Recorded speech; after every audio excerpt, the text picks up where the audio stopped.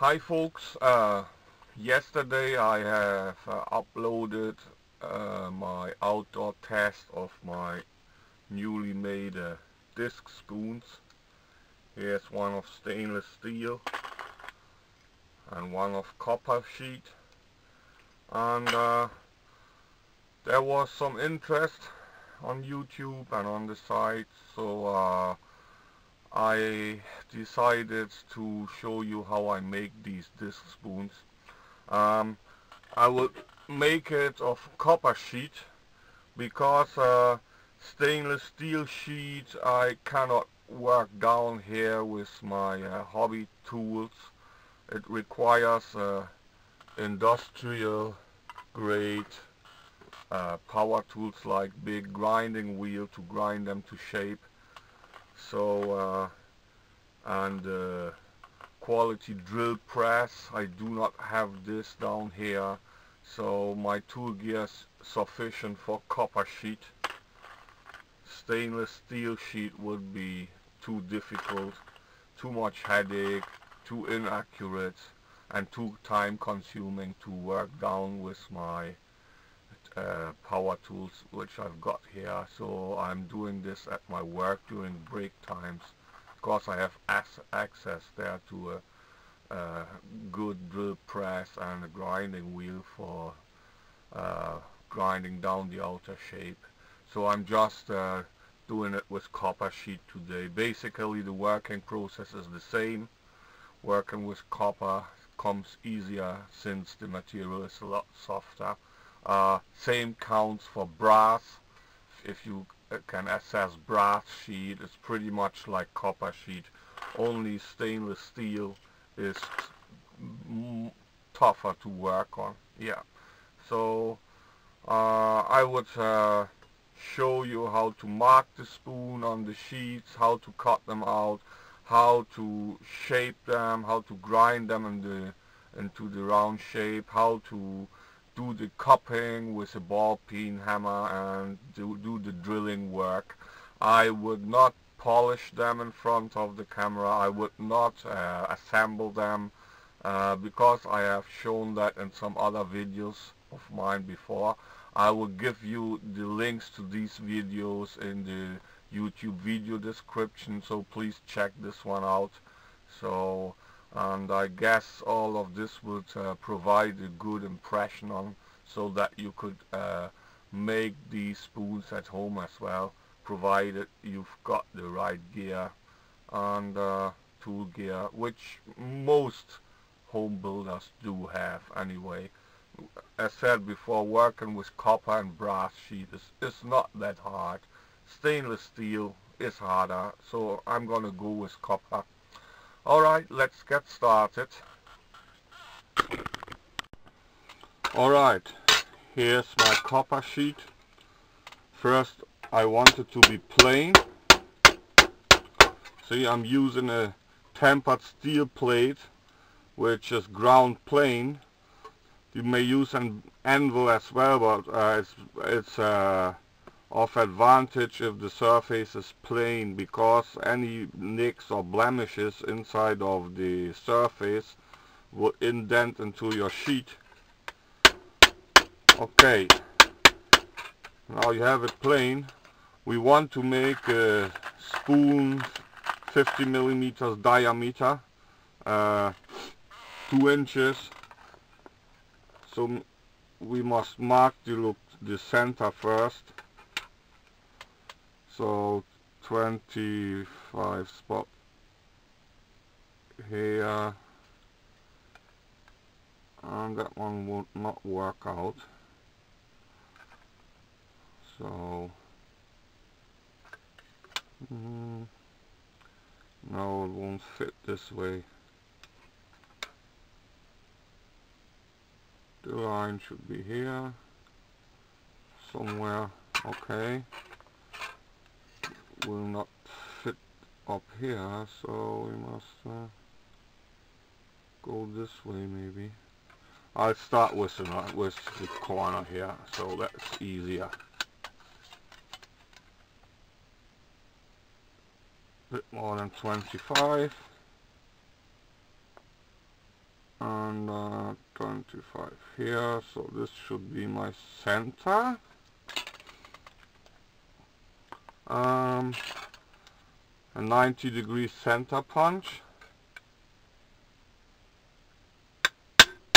Okay, and now 25 millimeters, 1 inch would be here. Okay, now we take a circle with a needle, not with a pencil tip,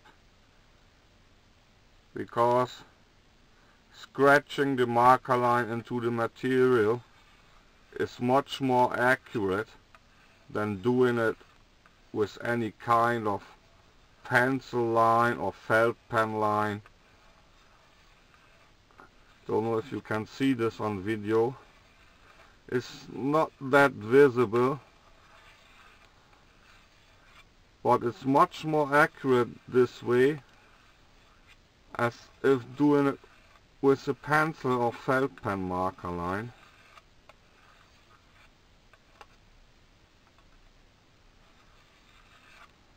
Okay, now we have marked the outline of the spoon.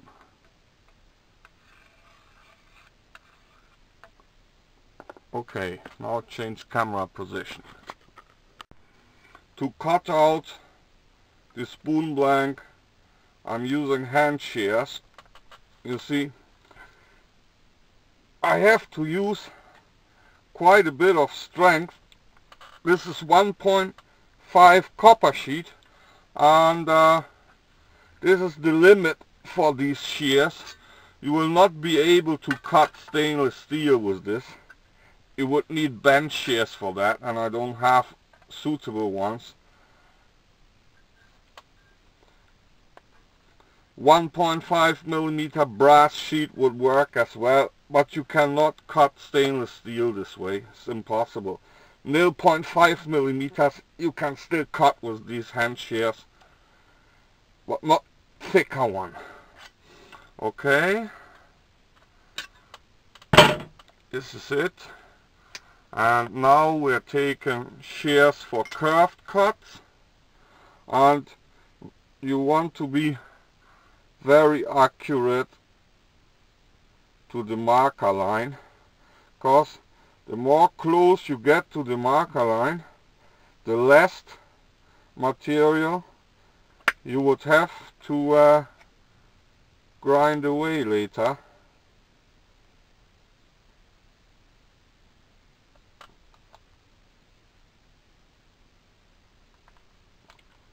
So this shears has a shorter blade, so it's suitable to cut a radius. The bigger one I used previously is only for cutting straight cuts, and in fact this one cuts a bit better than the larger one. But as said before, 1.5 copper or 1.5 mil brass is the limit for these hand tools. Stainless steel, you need to cut with bench shears or with a bandsaw and a metal blade. Of course you need to take care not to have your fingers in between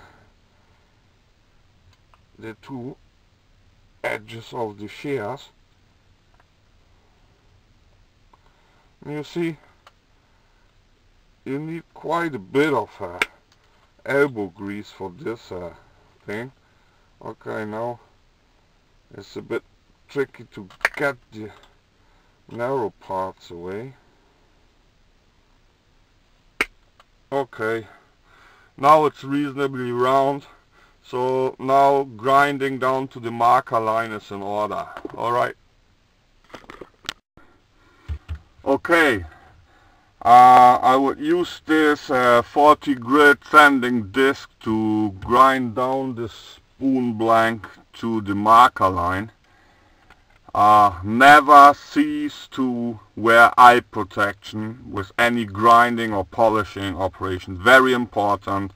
Save your eyes. Wear eye protection. Okay.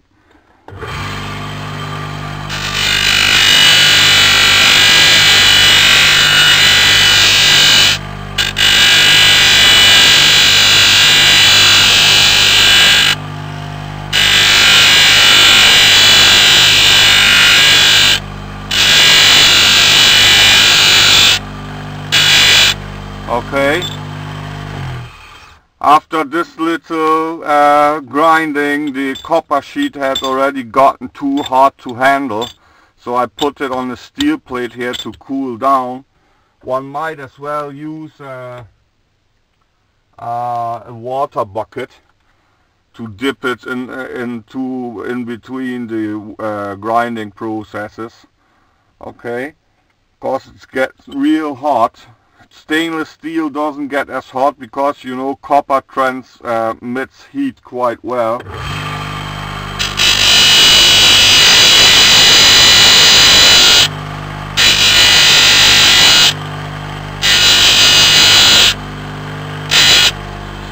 You see?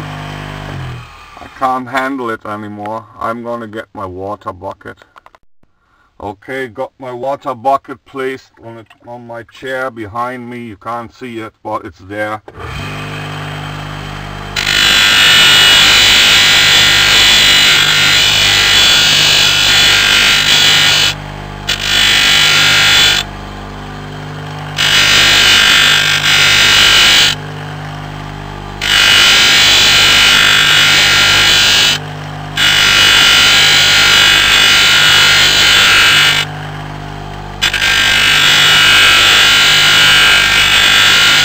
You see, I'm always canting the workpiece to be able to see the marker line, as this thing reflects the light of the bulb here.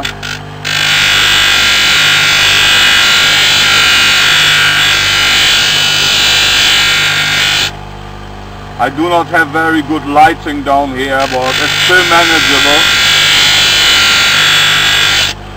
You see, dipping this thing in water helps a great deal.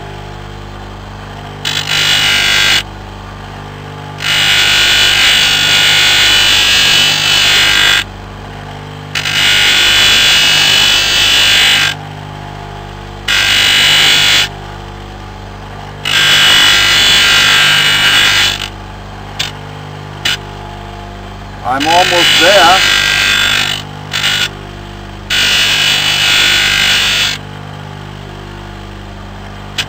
Yeah.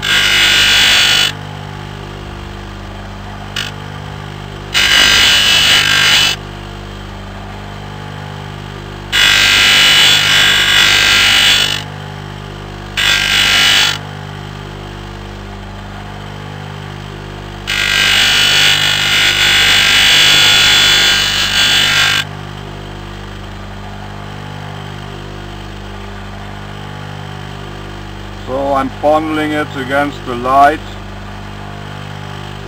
to see whether there are still places that have to be ground.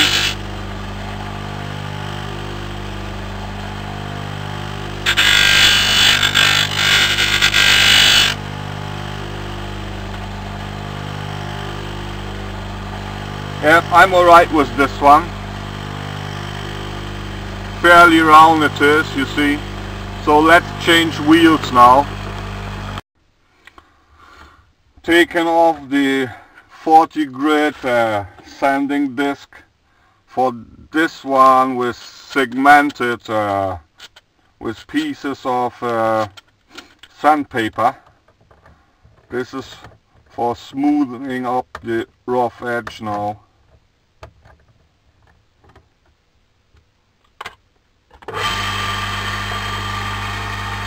The material has been built up here and we want to take this away, so we grind the sand down the circumference with the built up material off.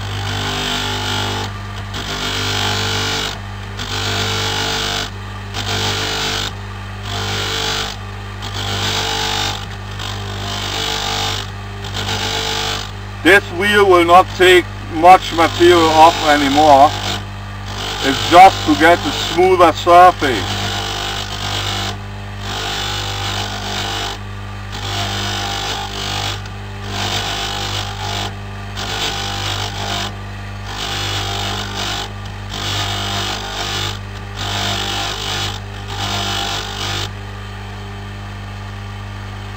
Not that smooth. I'll still change to another wheel, I guess, but I'll take off the built up material now.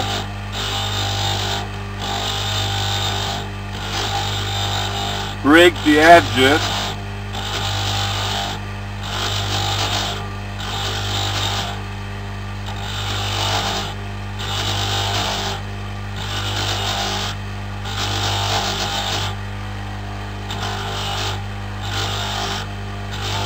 This side comes harder.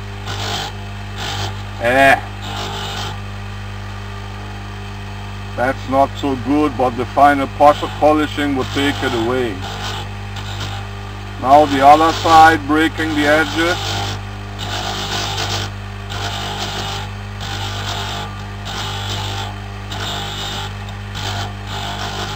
Another one. Display effect. Okay, changing wheels again. Okay, changing to this wheel. Safety goggles.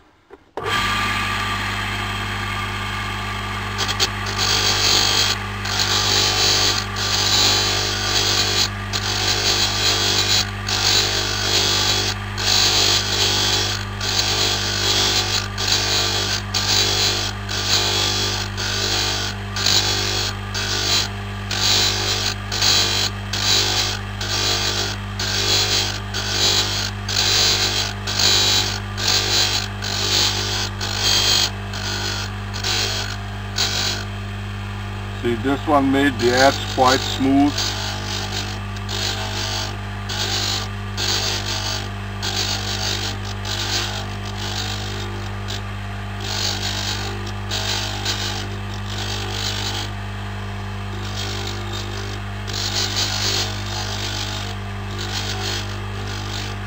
Okay, I'm done. Okay, now we've got our blank round, perfectly round, I would say. Edges smoothened and edges broken. So now we are marking the attachment holes for the line tie and hook. Take the geometric triangle and draw a thin felt pen line through the center indentation. Alright, and we want our attachment holes to be 4 millimeters off the edge. Right, this is 4 millimeters.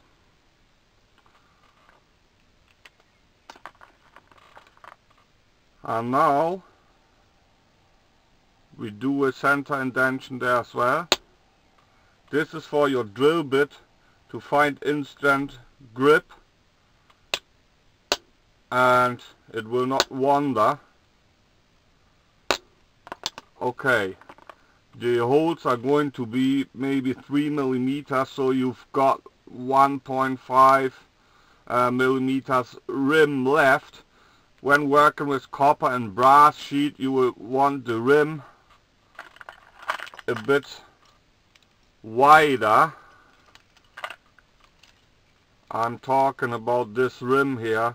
You see where this stainless steel, let me show you, this rim in copper should be 1.5 minimum, maybe 2, because the sheet is quite soft. In case of a very big fish or a bad snack, you do not want to deform or even tear the soft copper.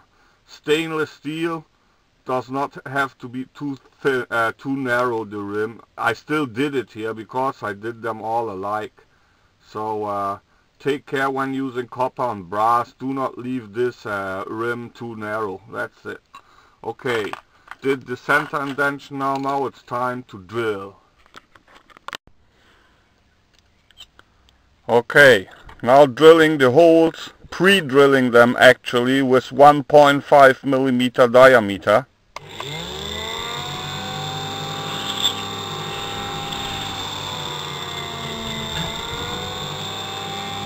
See, copper is quite soft, comes quite easy. Aha! The drill bit snapped off. I didn't watch out. See, it got stuck in there. I will show you now. Don't know if you can see it. This sometimes happens with these cheap drills I'm using. These cheap bits, drill bits. It's stuck in there. I could pull it out like this with pliers because it's protruding, but I will show you a trick now how to get this piece of the drill bit out of the material. It sometimes happens with soft copper if you don't watch out. So I will show you the trick now how to get this thing out.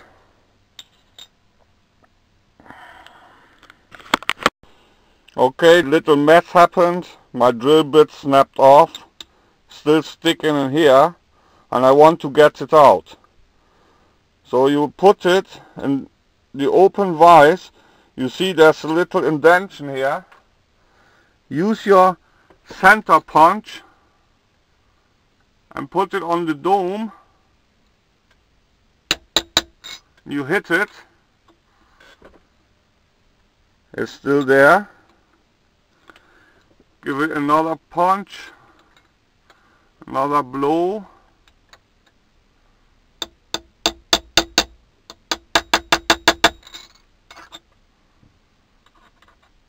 Never came out. Still some more.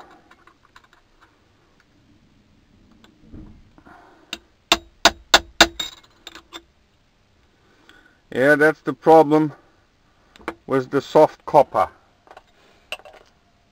I did it with stainless steel before, and it came out. So now I'm looking for my pliers. I still have to use pliers to try to get it out.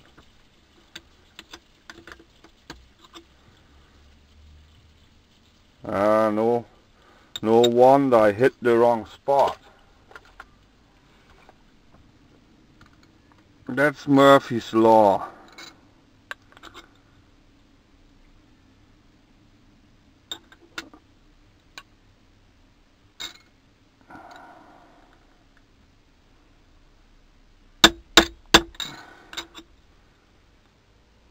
Never came out.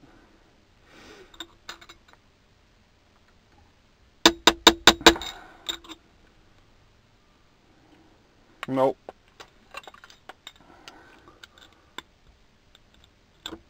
Now it's out. Okay. I'm gonna beat this thing flat again a bit so we can carry on. Okay. Okay. I can continue drilling now.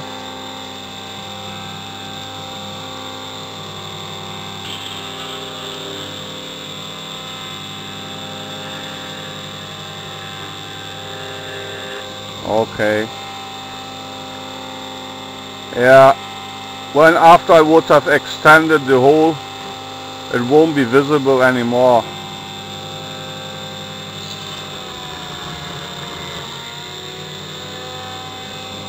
This is if you buy cheap drill bits from flea markets. Okay. Now I must change drill bits. I'll put this off. Change to a bigger bit now, just to break the edges.